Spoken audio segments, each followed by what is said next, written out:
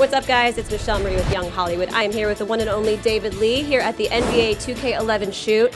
Getting your acting bug in, aren't you, today? Yeah, switching gears a little bit, doing a little acting rather than playing, and just doing some shooting for commercials and stuff like that. It should be a lot of fun. So how is your chemistry with Rondo and Derrick out there? I see a little bromance going on with you guys. We're all three were first-time All-Stars this year, so we've been on the same team enough times that it doesn't hurt the chemistry. Cause we know we played against each other plenty of times, so it's not too bad. They're good guys. So tell us what really got you involved with today, because I know you're an avid video game player. I heard that about you. Yeah, I enjoy it. 2K11 came to me and asked if I wanted to be a part of the game, and being a big video game guy and enjoying that game year in and year out, it was a no-brainer. So I'm excited to be here, and it's kind of fun getting to see behind the scenes how these games are made and how these games are executed. After 1 week of you signing with the Warriors, you hurt your finger, and Steph Curry was joking saying that the team is cursed. So how do you feel about what he said, and what are you going to do as far as recovering from the injury, and do we see you going back to camp this season? Oh no, it's going to be tough to play in the Team USA stuff, especially because the Warriors just signed me to a big contract, and I think then to turn around and to possibly sacrifice if I re-injure it, having to miss some of the season, that wouldn't be fair to them. So, I'm disappointed to be missing that, but I'm excited for the season. I know that you also recently met Joe Lago in Vegas, so how was that conversation with him? He seems like he's going to be a great owner. He's a guy that is a really nice person and also has a great drive to win, and that's what's important. Is that I think that the indication that Steph Curry and I got is that he's going to give us everything he has as far as support, moving in the right direction to get this franchise back to where it needs to be, and that's a playoff contender. How much uncertainty is still hanging over the team after the franchise was just sold?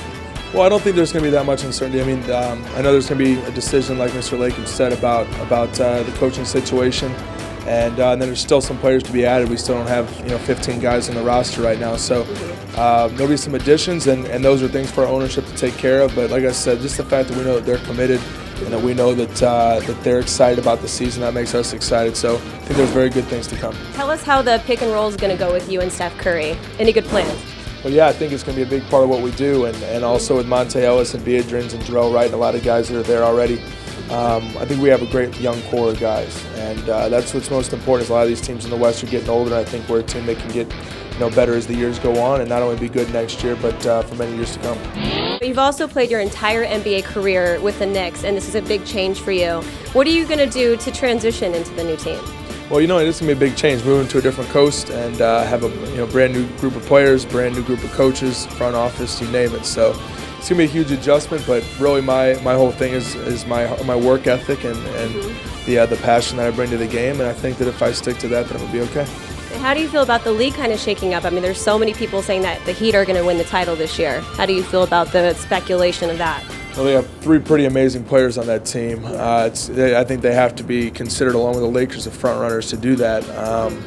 But there's a lot of teams that I think have improved. I think the Eastern Conference has gotten a lot stronger, and it's just going to be interesting to see how everything shakes out. The biggest part with all these superstars being on the same teams is how they come together chemistry-wise. So I'm looking forward to watching those situations as well as continuing to improve our own. This is David Lee, now of the Golden State Warriors. Thank you for the support. Look forward to a great upcoming season.